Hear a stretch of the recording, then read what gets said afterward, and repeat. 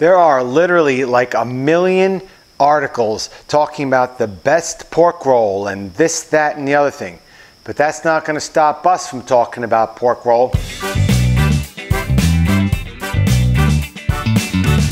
Hey there, NJRoute22.com here with a talk about New Jersey pork roll, or better yet, pork roll in New Jersey. We have a couple New Jersey little locals, and we have some actual others that are based in Pennsylvania. But anyway, the whole point is that everybody has an opinion about their favorite food, favorite anything. We're going to talk about just 5 different kinds of pork rolls and these stupid crickets.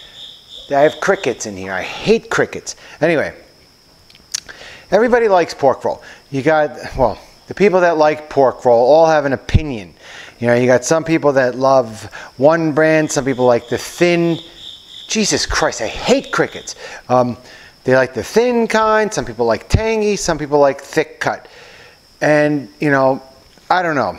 I'm going to talk about 5 different pork rolls today.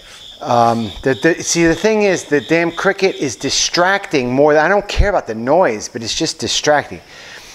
Anyway, I used to eat, I used to never eat pork roll. I mean, about the only times I ever had pork roll was down at the Jersey Shore when I had a shore house, and I would get it on a sandwich. This was back in the day when I ate bread, and that was not a good thing. I would eat it and it would be like slathered with ketchup. You'd have salt and pepper and cheese, American cheese usually, eggs on this stupid Kaiser roll.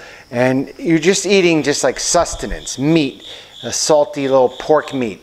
But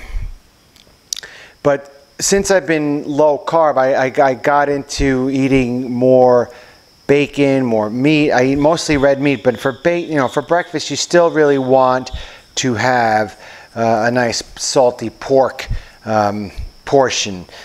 So here's the deal. I tested out the following pork rolls over the past several months, and I've accumulated my opinions. Number 1, I started out with the ShopRite brand, believe it or not, and then I tried Case, which is a New Jersey, Trenton area pork provisions company, and then Taylor I tried last. Taylor ham, I never bought Taylor pork roll. That's what everybody calls Taylor ham, is Taylor pork roll. And now Taylor ham is referred to as any pork roll. I tried that last because it was the most expensive at places like ShopRite, and I didn't feel like paying around twice as much for the same amount of food as the other brands. But I discovered 2 others that were fairly interesting. Were thick cut Alderfer or Alderfer. I don't know how to say it. I don't really care. I'm going to say it my way. And then there's Hatfield, which is also a relatively local company that makes bacon and ham and all sorts of other things. So I'm just going to quickly tell you that I like all pork roll.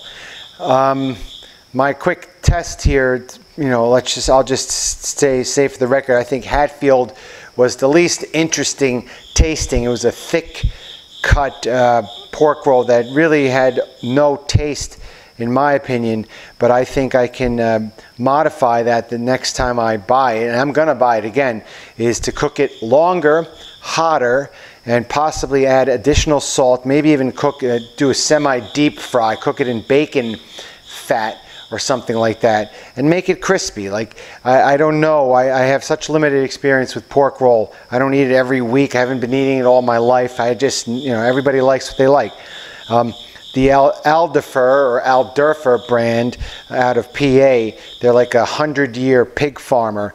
I liked that pork roll a lot. It had a really, really, really good flavor. It was more salty tasting, but less sugar than Hatfield. Hatfield had like 2 or 3 times the amount of sugar, at least listed on the label, and that combined with no taste makes it like borderline almost never again. But I'm going to try it one more time with new cooking techniques. That's the Hatfield one.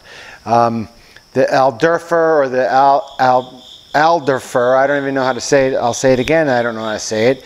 I like that, but they don't make a thin sliced version. Sometimes you might want the thin pork roll. The reason thin is probably preferred because it gets a slightly crispier, almost bacon-esque type crunch to it if you cook it in that way. You're never going to get a bacon-esque crunch from a thick cut unless you overcook it. And then there's ShopRite and Case, which I've concluded based on my taste experience and the fact that those are the only ones that offer tangy and mild. Case brand offers tangy and mild, and so does ShopRite. I don't know if any of the other brands offer tangy or mild, so that's why I believe that Case makes the ShopRite brand. And they're under $2 per 6-ounce pack, and you can both get the thick and thin cut. And I guess it's all personal preference. The one thing about Taylor ham or Taylor pork roll is that the circumference of their ham discs or pork roll discs is smaller. So you get 8 thin slices instead of 6 slightly larger thin slices. So you're getting more, I guess, items, but that doesn't really translate into more chews because you still got to chew, swallow, and so on. So we don't really have a favorite. I mean, if I had to pick a favorite, I mean, I really do like the Taylor ham. They're nice and crispy. It was really, really good.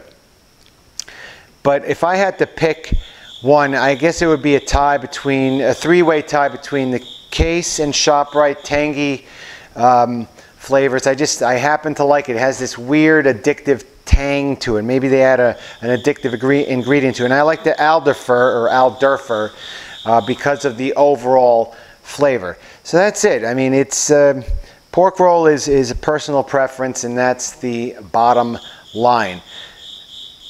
Have a good week ahead.